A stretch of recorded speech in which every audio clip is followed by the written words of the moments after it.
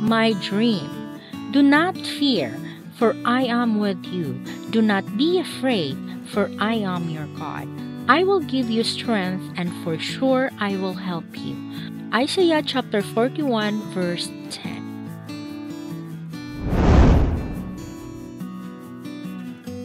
I dream a lot sometimes. Usually, I do not remember what I have dreamt. A few times, I have had a dream that moves me and even one that redirected my life. Recently, I awoke from a dream of which I remember only the following.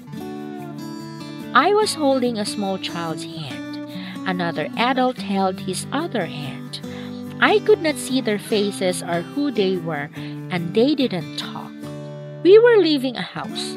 As we opened a door, I saw what appeared to be a dark angel with a gold head looking down on us with a foreboding expression. I told those with me not to look up, but to move on forward and hold tightly to each other's hands. As we moved on, I felt the child's hand start to slip from mine. After reminding him to hold on, I prayed and asked God to keep us strong. As I continued praying, the child's hand tightened its grip and we moved on. I awoke from my dream at this point.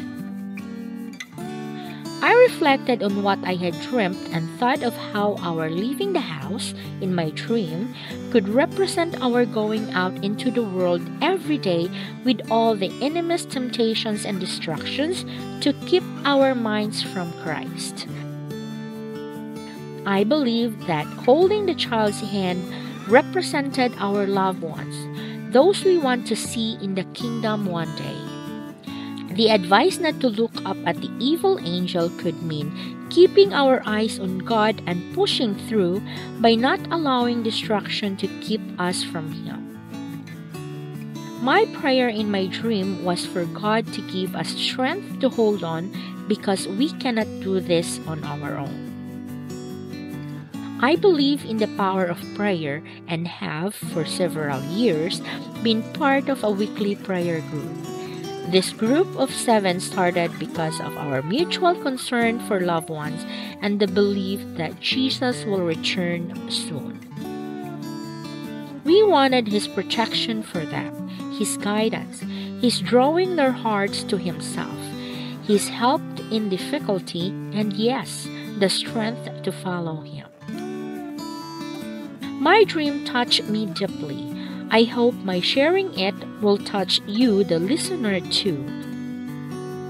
Prayer is the key to experiencing peace, for we know that God cares more about our loved ones than we do, and that He has answers for everything that burdens us.